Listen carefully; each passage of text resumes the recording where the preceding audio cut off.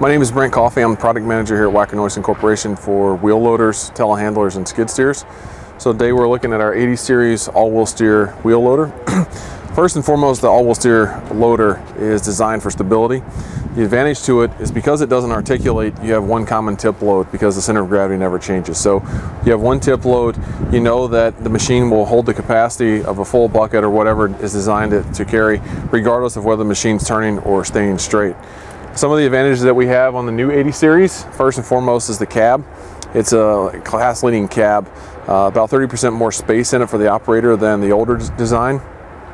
Inside the cab is an air ride seat that's connected to the joystick, so everything moves with the operator through the air ride system. We also have an automotive style HVAC system, so you're going to keep your feet warm, you're going to keep the glass clear, operator's going to be comfortable regardless of the climate outside.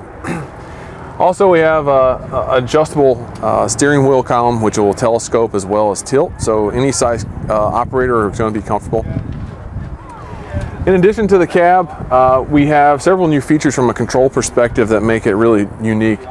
First off, it has an automatic ride control on it, so you can set the ride control to be on all the time, off all the time, or be speed activated at 12 miles an hour. So that's handy whenever you're digging. You don't want ride control because you want the arm to be stable. However, when you're traveling, you also want the comfort of the ride control. So that will turn on all by itself. Additionally, we have the 3 different electronic steering modes. So this is all-wheel steer, 4-wheel steering on default. However, you can activate the front wheels to be the point that turns, and those in the rear are locked out. When you lock the rear ones out, you have the optional travel speed of up to 25 miles per hour, which is industry leading. And the third mode is crab steer, so you can drive the machine at approximately a 45-degree angle. The nice part about that, though, is they're all synced electronically, so whenever they cross the middle point, whenever all the tires are parallel, they will automatically sync, which means you can change steering modes on the fly regardless of how fast or slow that you're going. We also have a common user attachment interface, which is common across all of our loaders, from skid steer to telehandler, articulating as well as all-wheel steer. So we now have a skid steer plate, which is standard on there, so you're going to be able to use any of your skid steer attachments on it. We also have a common attachment interface from a hydraulic perspective, so all of your hydraulic connectors will connect through the same faster block that's on our skid steer as well as our telehandler, and it also comes standard with a 14-pin, so all of your attachments can be operated via the joystick.